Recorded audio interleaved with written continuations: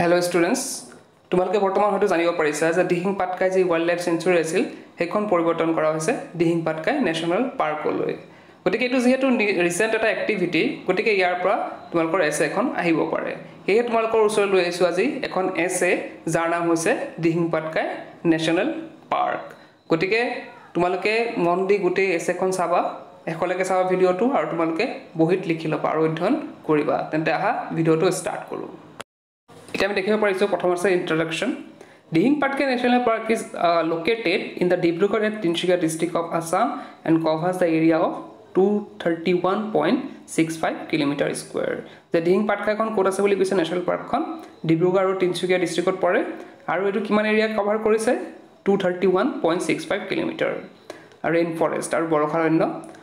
It was declared a wildlife sanctuary on 13 June 2004 yak wildlife sanctuary boli ketia ঘোষণা কৰা হৈছিল 13 June tarikhe 2004 on 13 December 2020 government of Assam upgraded it into a national park aru etu recent কৰা হৈছে মই কৈছো যে 13 December ত হৈছে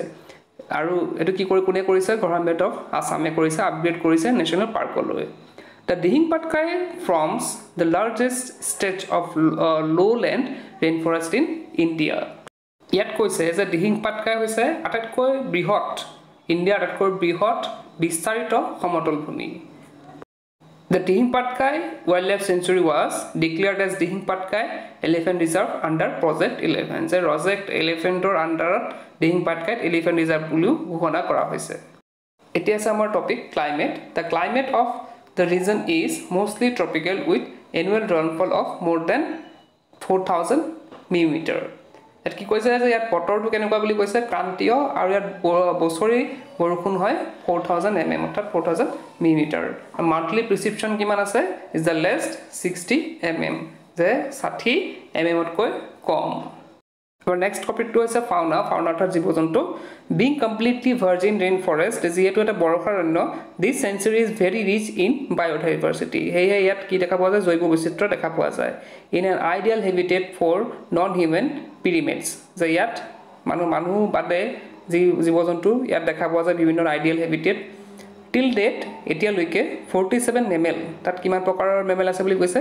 47 prokarar projatir ase 47 reptiles se forestry জীৱ-জন্তু আছে কিমান 47 প্ৰকাৰ প্ৰজাতি আছে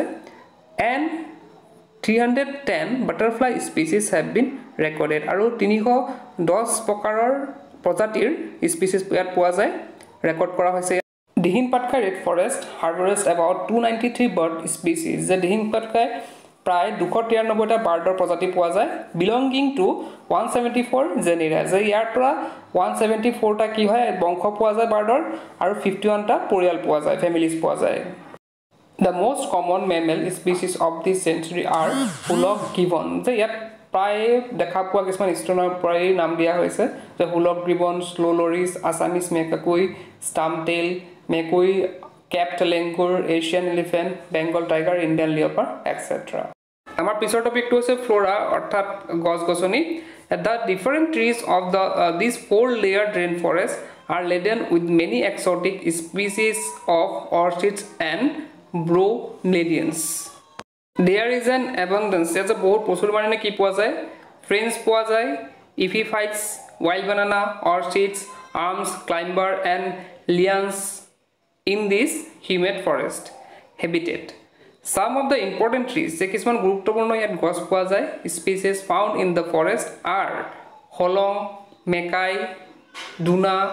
uriam nahar somkhol bhir holok nahor awinga elephant apple the elephant apple মানে তোমাৰ হেৰি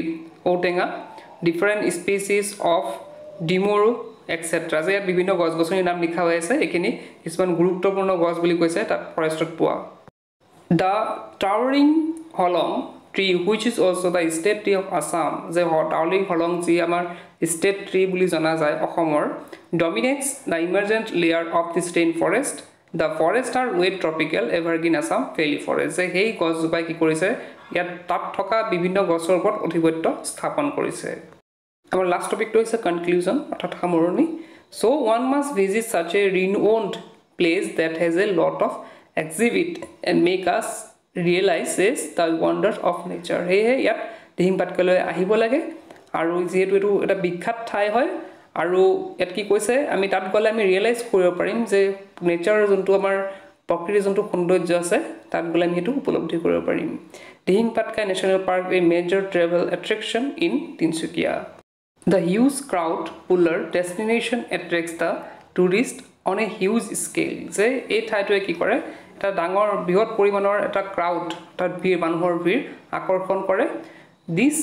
every season of the year